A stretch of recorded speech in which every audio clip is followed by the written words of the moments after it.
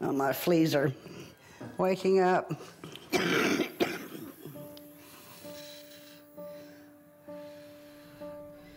This is my deathbed confession.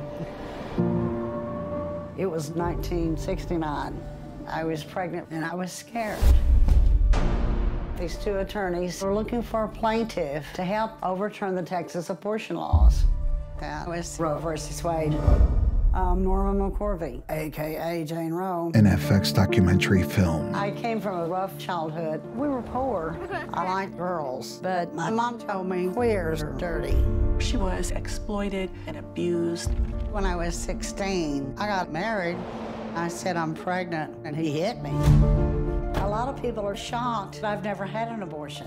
Norma McCorvey became the embodiment of the pro-choice cause. I'm not a demure, picture-perfect, white-gloved lady. She wanted to be an activist. She was not the poster girl that would have been helpful. What?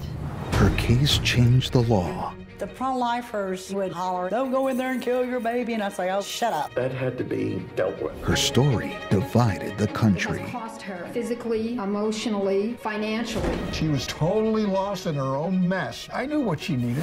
He said, "Do you like what you're doing?" Norma McCorvey has joined a leading anti-abortion group and found religion. Norma McCorvey, born again Christian. Hallelujah! Now, the real Jane Roe. Betrayal. All I'm doing is watching out for Norma's ass. Is she playing us? In her own words. If you're nice and quiet and polite, nobody pays any attention to you. God just worked a miracle. She jumped from spawn of Satan to a child of Christ. If it were known she was a lesbian, she would be kicked out. I loved her with all my heart. When you do what we did to Norma, you lose your soul.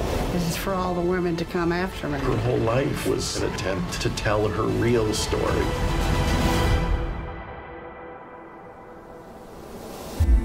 AKA Jane Roe.